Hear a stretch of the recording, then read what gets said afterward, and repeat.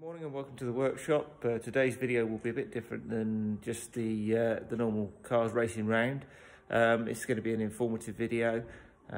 It'll be something based on a lot of questions I get asked about the GSXS and GSXR engine. As you know, we run the GSXR or GSXS hybrid, so it runs the GSXS bottom end with the GSXR cylinder head. Today I'm going to run through the differences I found and what you can swap in and out between the two engines to make your S closer to an R. So yeah, we'll go through that and hopefully it will be all very informative. So let's get started. So exterior wise, we'll have a quick look at the engine. This is an S engine. There's a few differences between the S and the R. The S is probably more closely related to the K8, the k7, k8. But for a few of the external differences, you have the timing cover here, which is a lot larger. The starter motor sits across a bit more. The mount points on the starter motor are in a different place to the K8.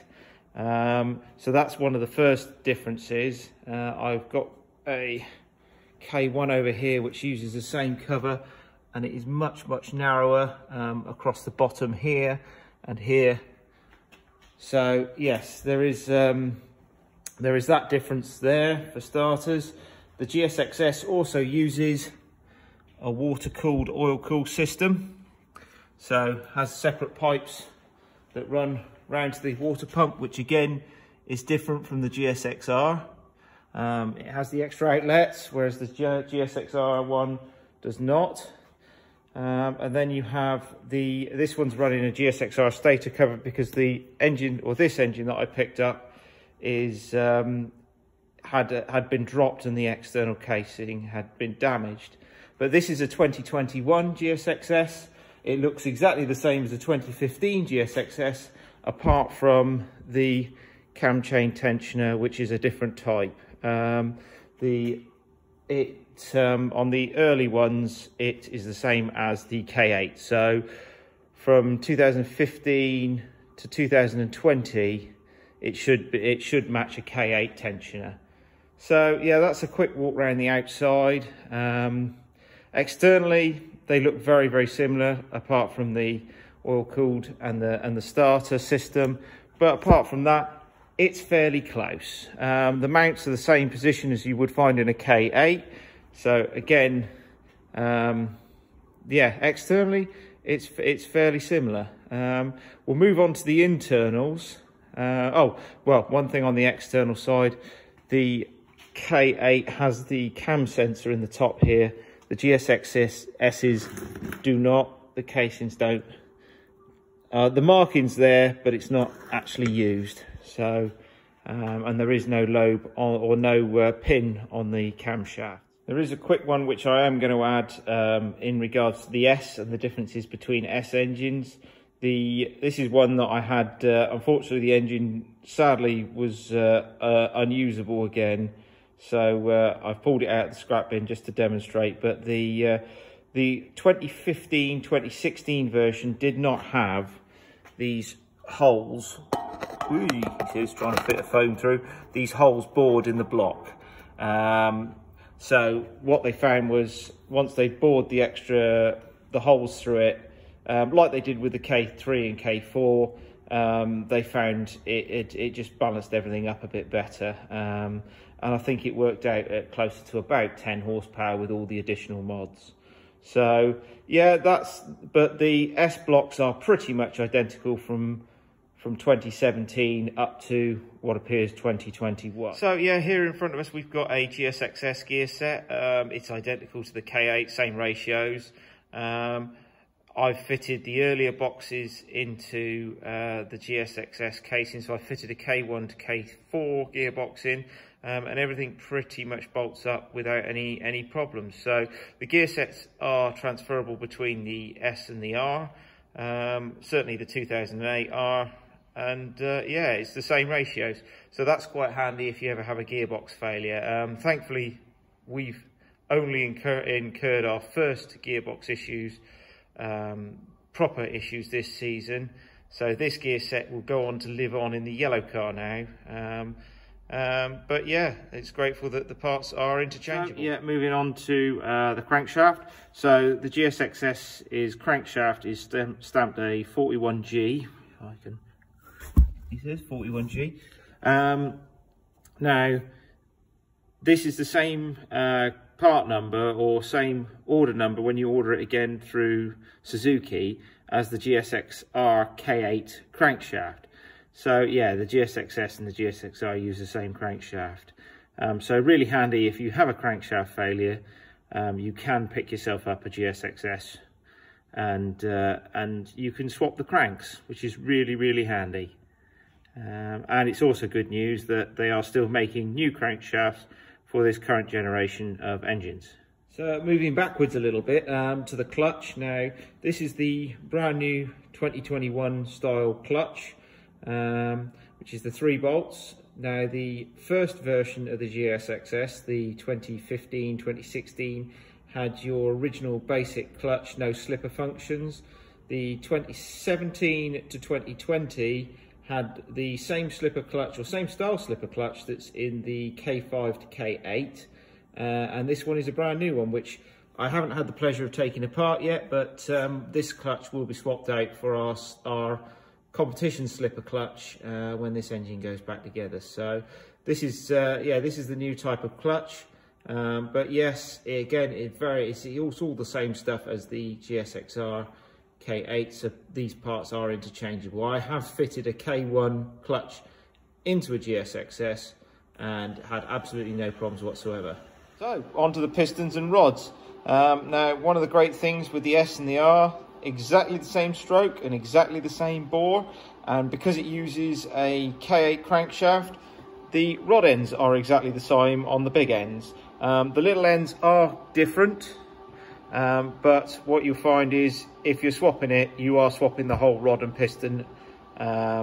It's just a better swap. Now, the GSXS rods, identification 04K, again, same as the K8, same as the crankshaft, 41G for the GSXR rods, so you can tell the difference.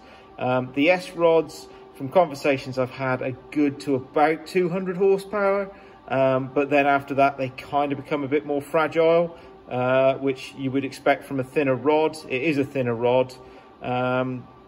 I think the overall assembly is about 10 grams lighter between the two, but the GSXR rod is a bit more meaty, and from my understanding they will go to about 250. But as with anything, do not quote the figures. I can be wrong and everybody else can be wrong. So, but yes, when it comes to it, yes, you can swap the GSXR pistons and rods straight into a GSXS. Yeah, so the GSXR and GSXS both use the same head gasket. So, but let's talk about heads, shall we? Now, the front head is a GSXR K8. The rear head is a GSXS. Now, everything is identical, pretty much. I mean, this K8 has had porting, and this GSXS head will have porting, but everything is identical all the way down. So the valve oil seals, everything, all the part numbers are shared. So yeah, the heads are nigh on identical. A lot of the difference in the heads is actually to do with the valves and the valve springs. So this one here is a GSXS valve spring and spring retainer, if I can get that there. And this is a GSXR valve spring and retainer. So you can see that the GSXR spring is quite a bit heavier duty, and you can also see the retainer is quite thin on the S. The GSXR one much thicker, and they reckon that the valve springs on the S is probably good to about 12.5, but again, a known failure when you try and push it to the same sort of level as a GSXR. The GSXR springs 13,000, we run regularly and we don't tend to have a problem with them. The other difference is actually the valves. So, oh, that's a GSXS valve, steel. And then, hopefully this is the right one, GSXR runs the titanium valves. But both valves are identical in height.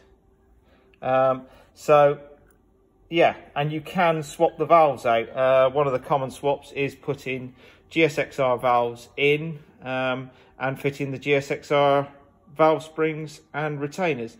And then the head should be exactly the same as a K8.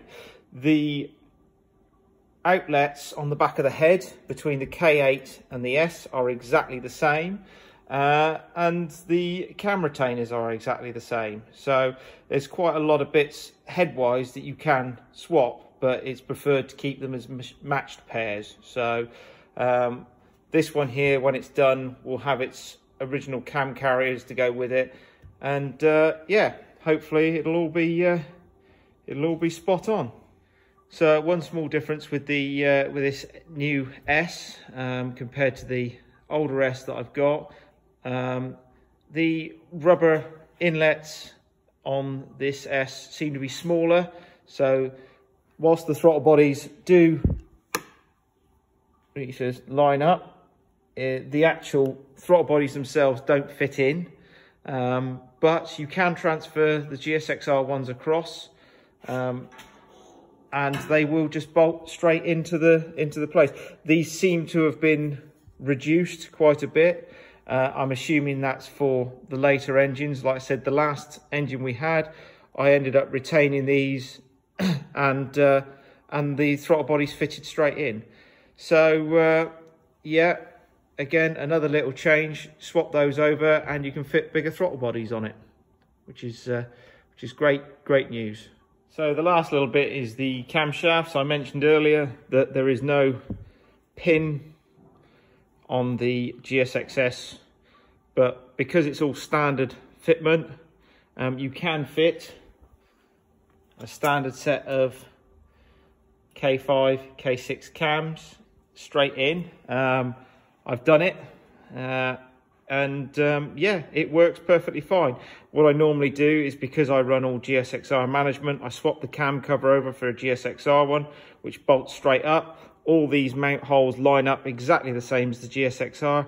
So yes, with a bit of work, you can swap the GSXR rods, the pistons, the cams, the valves, and the valve spring retainers, and you can bring a GSXS pretty much close to a factory GSXR without a great deal of work. It is a little bit, but it's not a massive amount. Okay, yes, it does involve tearing the engine down, but you can essentially make a new K8 with these parts, which is great, as K8s are now becoming a bit of a rarity. The GSXS carries it on. There is, like I said, there is a little bit of packaging difference with the starter system. The new GSXSs have a push-pull sensor actually on the gear change at the back of the engine, whereas the early ones don't. The more modern ones, there's an awful lot more stuff packed onto them. But if you can get your hands on a 2017 to 2020 engine, you're pretty much laughing. There is a lot you can do to bring the power right up to GSXR power without doing too much. So that's kind of the differences. I hope that it's useful information. So yeah, and hopefully it has answered quite a lot of people's questions. Yeah, now back to me. So for this year, or for next year, sorry, because it is next year, I will be using this 2021 engine. I will be building this up as a GSXR. So there's a couple of new things that I'm going to probably learn about this engine, but the majority of it is exactly the same as all previous S's. So yeah, this one will be our new race engine for 2025. It will have all GSXR stuff inside it. And hopefully I'll be able to squeeze a bit more power. There's a few more mods that I'm going to do. So the S head will be ported. This is going to be the first time I'm going to be using a GSXS head. Normally I use the GSXR heads, but seeing as the most recent lot of GSXS heads that have been used haven't had any issues from the people that I've spoken to, I will be going full GSXR on this GSXS head. So yeah, looking forward to it, and we'll see how things progress. But thank you very much for taking the time to watch the video. If you got to the end, thank you very much. Yeah, like I said, this is just from my observation and from things I've found and from information I've had passed on. I may not be 100% correct, but everything that I've tried and done so far has worked. So thank you again for watching, and hopefully there may be some more tech videos or information videos coming up. We'll see, but thank you again.